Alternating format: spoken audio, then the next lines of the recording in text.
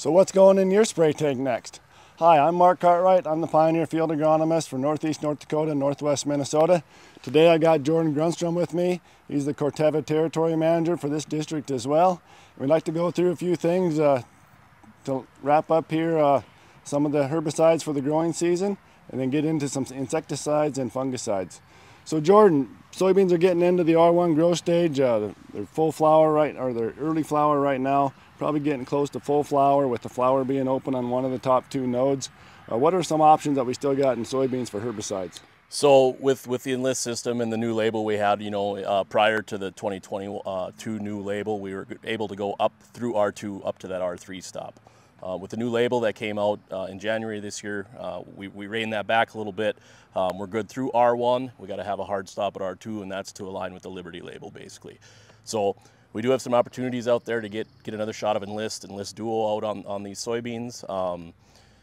Prominent weeds that we've been seeing in the area, ragweed, water hemp have really been, the late planting and everything else. Water hemp emerged early and emerged fast, and it kept emerging. So we've seen some water hemp applications that need to happen twice.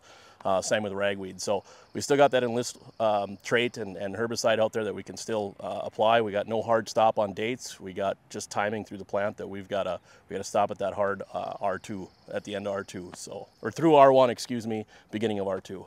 Yeah, good.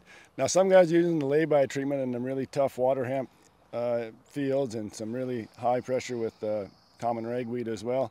Give me your take on some of the advantage of putting a lay-by herbicide out there like metolachlor. Yeah, so absolutely, it's metolachlor type products. Basically what that does is it creates a barrier on the top of the soil. As the weeds seedlings germinate throughout that soil profile, that nice layer of S-metolachlor stops that water hemp in its tracks. As long as we get a little quarter-inch to half-inch of moisture after that lay-by is applied in this tank, we're seeing really great results with water hemp suppression and control on later emerging water hemp species. So been a real nice product. Yeah, with those weeds emerging all the way through the growing season, putting that lay-by down can be a really huge advantage in those troublesome fields. Moving on to insects, still a lot of grasshopper residuals kind of carrying over from last year. A lot of talk in the industry still about Corteva losing the Lorsban label. Give us your take on what are some great effective insecticide options for Corteva moving forward this growing season. Yeah, so basically with the unfortunate news of the EPA pulling the label of chlorpyrifos, we've come out with Ridgeback. Ridgeback is our newest insecticide that we've launched for 2022. What Ridgeback is it's it's a formulation combination of our Transform isoclass and bifenthrin, pyrethroid type product. So that's what we're going to pick up the grasshopper control with this year in our portfolio.